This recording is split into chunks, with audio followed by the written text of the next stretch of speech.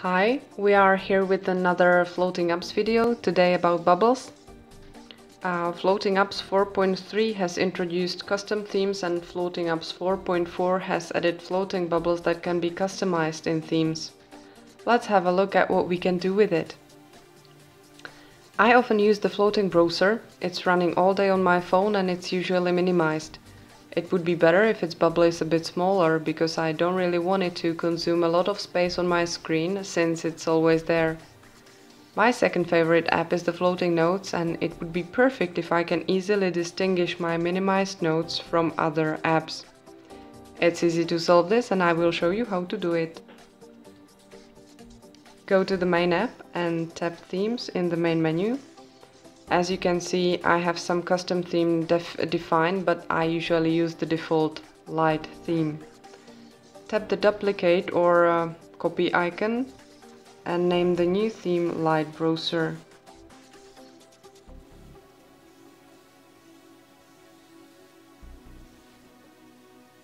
Repeat the process and name the new theme Light Notes.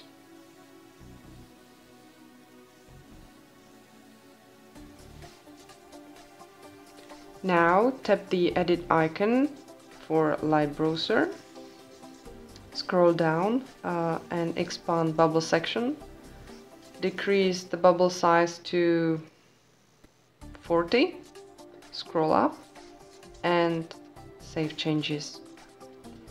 Similarly to Light Browser, tap the edit icon for Light Notes, scroll down, expand bubble section, tap color selectors and change colors to anything you want to.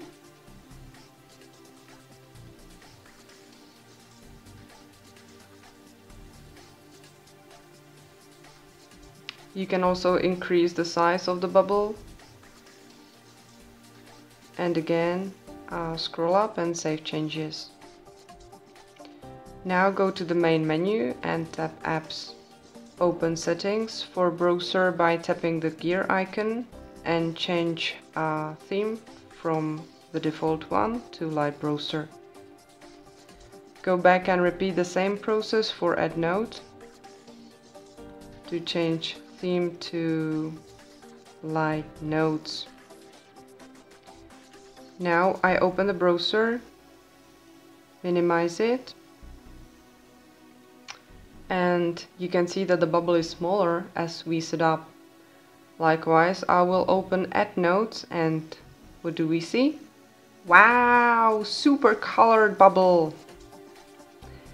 I will also open, for example, a calculator, and the bubble is normal, as you can see, like always. And we're done.